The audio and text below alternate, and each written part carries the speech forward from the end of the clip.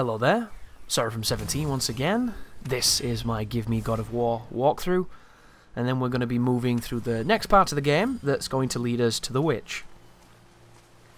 By the way, folks, if you hear any silences, any ungainly long silences that are unlike me, it generally means I was coughing, and I trimmed it out in post because I have this tickly cough that keeps jumping up on me, and because of the way that I record now, I can't dynamically remove it the same way I used to, because it's complicated and I don't really want to get into it. So you just have to suffer perhaps a second or two of silence, which some of you will be thankful for because you're wondering why this crazy English guy talks so much. But the people who come here for my unique brand of commentary might be wondering why I was quiet for those moments, because one of the standards that I adhere to, if you know the channel well, is I like to feel like I'm always conveying some kind of point, or I'm always talking to you, you know, some kind of form of allocution, even if it's helpful, not helpful, silly, serious, whatever it is. I like to fill the video with my insights, because that's what my videos do. As we use Atreus here to climb up, and I think this is going to be some experience from touching one of those glyph walls. But before we took on the boss, I was talking about Atreus, and he's really good in this game, guys. He's super good. He really is. Story-wise, I find him kind of annoying. There's a few parts of the story where I think it's really hard to empathise with him, but for everything else, I think he's fine. But the fact that they've tied certain dialogue options to you pressing square are a nightmare, and that every single enemy that tries to attack you, he shouts to tell you that they're attacking you, is ridiculous and should be turn-offable. And I hope that they add that, because that's the first thing I would do. I cannot stand the audio of that garbage in this game. All it does is get repetitive and annoying, and you ignore it after a while. So it's unfortunate, but it's true. But in battle, Atreus is even more capable than Kratos. He is super good. Not only can you use him to shoot things and stun things and do all kinds of crazy summons later on, but you can use him to do things that you cannot do. So for instance, elites. When you come up against an elite, it's very difficult to stun them and to juggle them and to launch them and to interrupt them, because they've leveled up. One of the ways to stop them is to trip them. But tripping them is quite difficult because you have to understand the trajectory of how the axe comes back. The axe comes back on a looping hook, so you have to know to throw it to the left of anything that you want it to come back and hit. And even then the detection can miss. So tripping them conventionally with the axe can be done and is effective, but it's got a skill ceiling. You have to learn it. However, Atreus can trip them effortlessly if he chooses to. And he tends to do it at certain moments. He tends to favour certain interactions. But one of his interactions when you're attacking an enemy, or when you're taking on a group of enemies, especially if it's stunned or flinched or transforming or doing something specific like an animation, he can go in there and trip them up.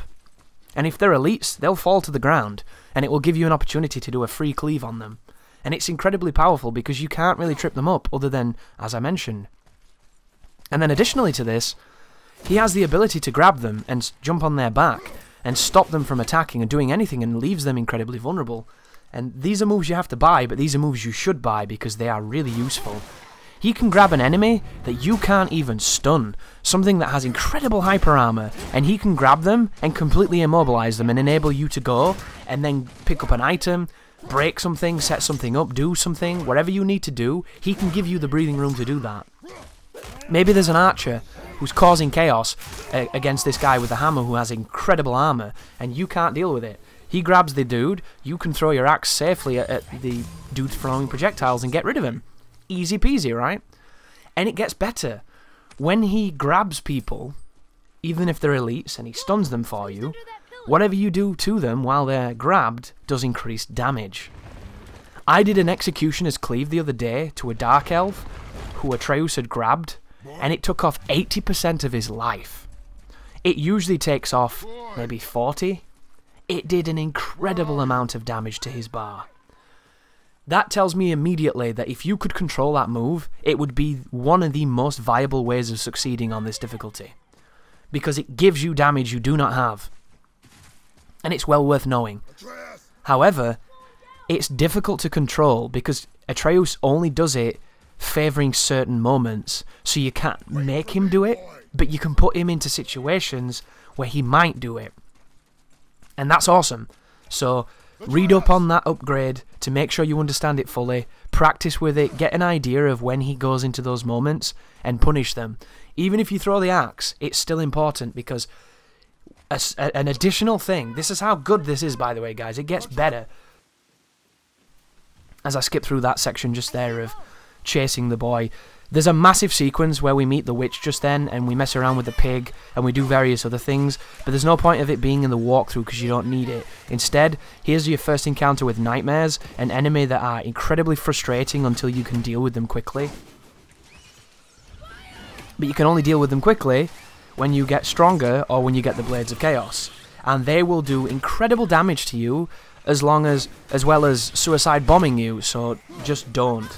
This enemy is a knobhead right now. Later on, you'll welcome them because they can help you out, but at this moment in time, they're incredibly dangerous and a nuisance. But just to expound on how good Atreus' move is, how good this move is, when he grabs an enemy, or an elite, or whatever it may be, it will give you the opportunity to put things on them and properties that they normally would be immune to. So you've seen it firsthand. An enemy like this guy, where I throw my axe at them and it freezes them, right? But then they level up to elite and you throw the same axe throw and it doesn't freeze them, because they've got an immunity to it now, a resistance to it, because they've leveled up. When he grabs them and you throw your axe, it freezes them, even if they're elite. It enables you to give them the properties that they've got that blanket immunity to. So it gives you all of this strategy that literally comes from a context-sensitive action that an AI companion controls. So originally you might be thinking, oh, I'm never going to use Atreus because he's a nuisance, or he doesn't help, or he gets in the way, or he gets me killed, or whatever it is. But slowly but surely, as you use him, you're going to come to realize he can give you incredible advantages if you use him. And you need to use him, guys, because he's going to help you out. Not only do the bow arrows get enemies' attention, you can get an entire mob pissed off at the kid. Terrible parenting, but they'll all go and beat him up. And you have a moment then to spam your axe, to charge something, to do something, whatever it is you need to do, you can then do. Divide and conquer. And he can give you breathing room. And breathing room in a game where the enemies are very aggressive and the groups are quite large is one of the most valuable resources you're going to use. All of this adds up to a level of understanding that Atreus is the difference between doing really, really well and doing okay. And the moment you start accepting that and getting used to it, it's going to pay dividends. And the best thing that I would say get into the habit of doing is mirroring your R1 actions with square. Which is just a fancy way of saying, when you press R1, press square as well. Press them together at the same time in the same rhythm, and get used to doing that, so that every time you're attacking, you're telling the kid to fire his bow. Early on, this is not going to seem like a good strategy because you're not going to have the arrows or the damage to make a difference. But later you're going to get the stun, you're going to get the damage, you're also going to get the quiver that's going to allow you to do a lot of damage. And not only will the extra hits from the boy add stun to your combos and make you much more lethal, but if you juggle them, they'll enable you to keep the enemy in the air and do even more damage. And as we read on that note, on that video previously, on this difficulty you do more damage to enemies when they're in the air. So it's definitely a position you want to get enemies to. Unfortunately, on this difficulty, everything levels up really quickly, so half the time you spend is against elite enemies that cannot be juggled. But such is life, right? That's the combat puzzle. Getting them into a position of your power and not theirs. But that transition just puts us now to the Lake of the Nine, and we've done some cutscenes and some discussion, and now we've been introduced to Brok again. I've just done some upgrading at his workbench. My advice is simple, guys. Pick everything that powers up strength. Do not care for defense, do not care for vitality. You don't need it. If you can do damage, you don't need to be able to take damage. That's kind of the philosophy that I'm using when I play. As long as I can make Kratos stronger, everything else doesn't matter. This might not help you, of course. Play how you want to play, pick what you want to pick, but the build that I'm going for here is going to favour both runic and strength and almost nothing else. But pushing forward, we're going to come up against a new enemy now, called a Tatzel Worm. And it's going to be with a Revenant, so it's going to be 2 unique enemies at the same time, which means we need to get rid of this one. And we now have the new upgrade, which is the Heavy Stun, which is one of my favourite moves in the game for being a bastard. And we're just going to freeze her with the arrows, freeze her with the axe, and then proceed to start punching her with the spin move that should loop her. And it looks like she's sitting into the loop. Oh, I just ruined it then. Do not do what I did just then, guys. The heavy attack does not loop. It's only the light one. If you do anything else and get fancy with the combos and try to do something that looks cool, she'll run away. But if you keep spamming that first move, she'll stay in it forever for some reason. But once again, she can get out of it. She just oftentimes chooses not to. And as long as you understand that, you're fine. Everything she does is blockable. Every projectile, every swing, everything. You do not have to fear this enemy. The only time you want to fear this enemy is when it's with something that is dangerous, that can break your block. For instance, a Tatzelworm can break your block if given the right incentive. So this guy's kind of interesting. He's like a Wraith. He's very powerful when he's in the ground, but you can use all kinds of abilities to get him out of the ground and then stop him when he's on the surface. So I like to freeze him, and then I like to hit him with the charged R2, and then I like to get the axe back. I like to stun with the boy and then freeze him again and then charge R2, and that's kind of the loop that I do with this enemy. And the input's simple. You want to do the charged R2, press square so that he flinches from the arrow, press triangle just after square, and then immediately throw the axe, immediately go into the spin. And if you do it correctly, you should kill him without taking any damage. But you just saw me take damage, so I have to talk about that. The Tatzelworm has a built-in defense against any kind of mashing. If you try to wail on him, he just explodes. And it's programmed to stop you from being essentially a straight up Darkside Phil. They want you to be strategic against this enemy. A way to get around it is to launch him. Launching the Tatzelworms is incredibly powerful because they can't do anything in the air, they can't counter you. So if you are going to swing at it, always launch, never swing with a standard move. And then once he's in the air, do whatever you want to him. But when he's underground, if you press square and the boy shoots him with an arrow, it will knock him out of the ground. If you do any move that has an impact against the ground and a shockwave, it will knock him out of the ground. If you wait for him to rush you and parry him, you will knock him out of the ground. If you do the heavy parry, you'll launch him, and then you can proceed to hit him and launch him. You can even throw your axe at him in the air and get that big freeze and that big AoE, and then proceed to do things from there. But trust me when I say, guys, they're an awkward enemy early on, but you will not have to respect them at all with the way I'm going to show you how to fight them. And later on, you're going to fight 2 and 3 at the same time. And it might sound quite ominous early on if you're not used to them, because I remember when I first fought that creature, it gave me a rough time because I didn't really understand it. But once you figure out the weakness and how to take advantage of them, you're going to put them into situations where they cannot even move. We're going to just loop them, and loop them in incredibly powerful ways, so never fear those garbage enemies. Even though they're not garbage, I like them a lot. But you know what I mean. You cannot compliment your enemy, fuck that shit, we're not gladiators. Anyhow, break the pots, get the hack silver, keep on mushing forward, that's a word, moving forward. And I'll continue talking about the what I was doing at the blacksmith, and what I'm going to be doing at the blacksmith that you're not going to be seeing. So everything that I'm going to be favouring will be strength. Get a pummel, upgrade it as best you can with strength. This is a great opportunity, by the way, to move around this lake, getting as many resources as possible so that you can upgrade. That's what we're going to be doing. For instance, just then, we helped a spirit in this area. We're now going to be destroying the statue of Thor to finish off his quest and get some cool items. I'm going to be sailing through that door that I've just opened, but you're not going to see it, guys, because there's a lot of sailing in this game. And you're going to do enough of it yourself, you don't want to see me doing it. But that doesn't mean I haven't been doing it, trust me folks. At this point in the game, you want to go around the entire lake, exploring everywhere, getting as many resources as possible.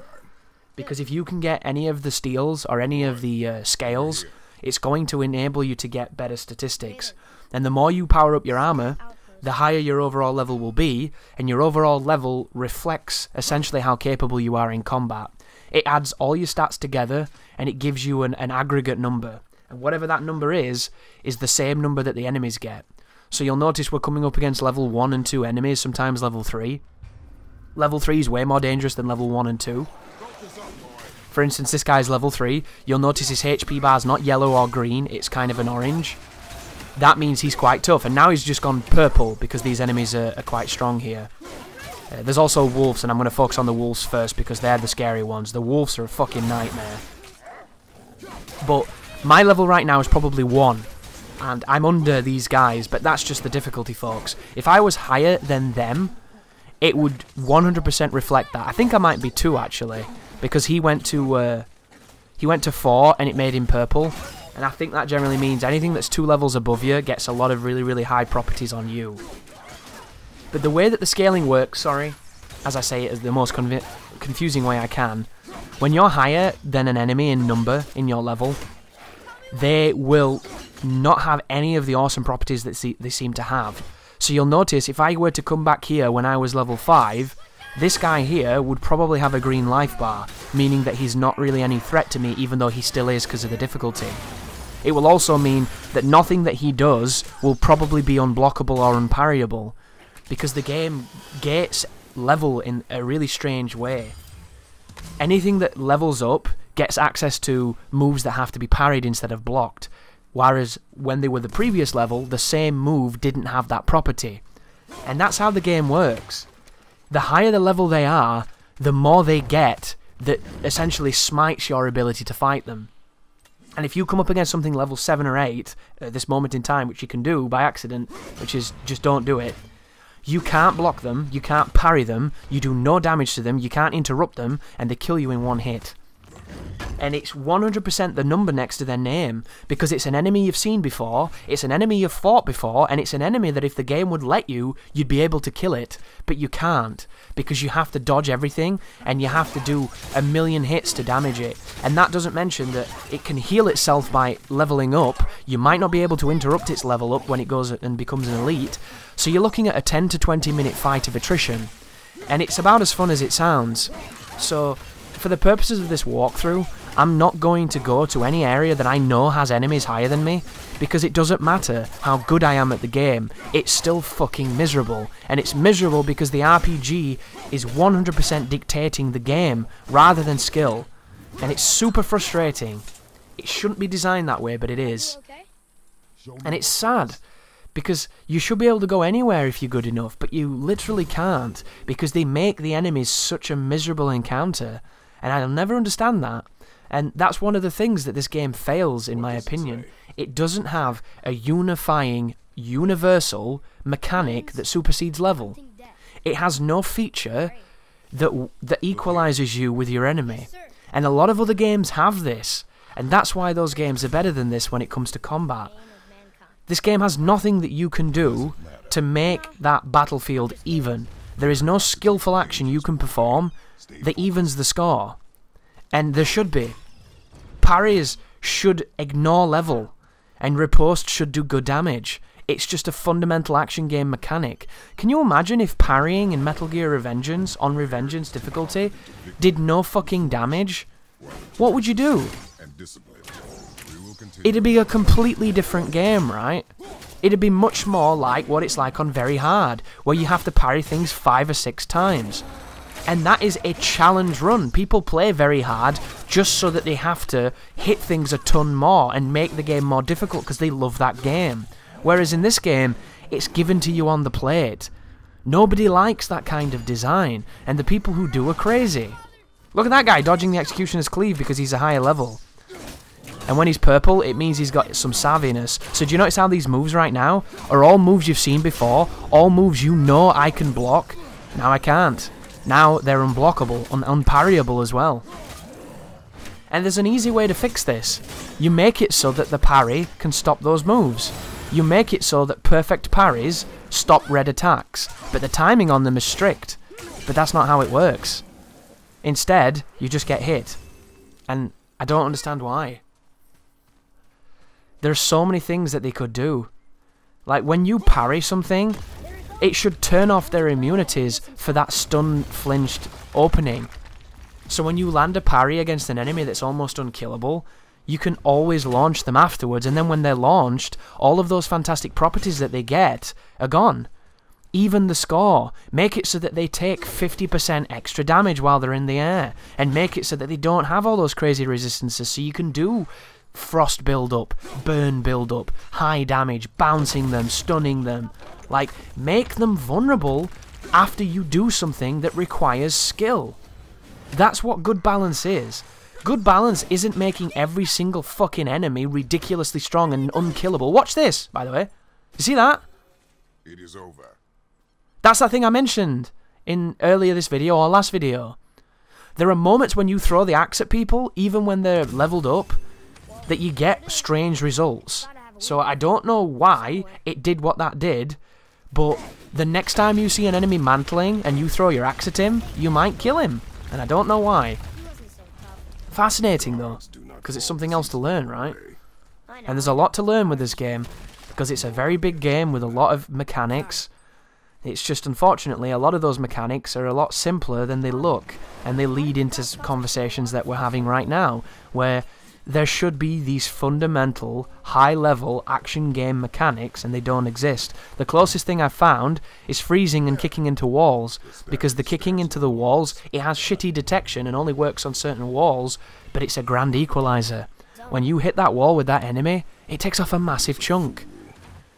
And that's universal, but the problem is, you can't freeze elites unless the boy grabs them, and then you're never near the wall, so it's a situation you can't replicate.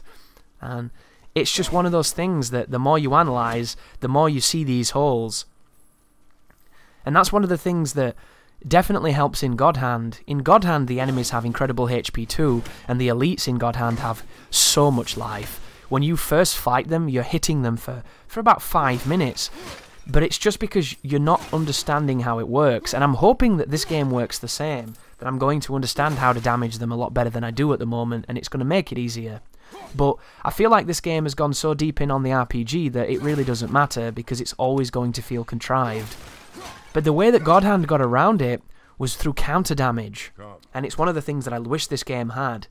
When you stun an enemy in God Hand, everything that you hit them with after that does additional damage. Every counter hit does additional damage, and these damage modifiers are very high. So standard moves against the enemy don't do a lot of damage, but if you time those counter punches, if you time those stuns into big combos, you do way more damage, and it evens the odds. And that's what this game needed. It needed something that evens the odds. And the thing that we used to do in the old games was things that stunned and things that enabled us to grab. Enemies were grabbable in the previous game, and the grab was really strong. So it became a game of disabling enemies either via grab spam or via propping them up with launchers or Plume of Prometheus, and then it became about collision and things like that. Those were the grand equalizers. In this game, they're not the same, and the grab is really underwhelming because you can only do it every blue moon. But thank you for watching, and you take care now.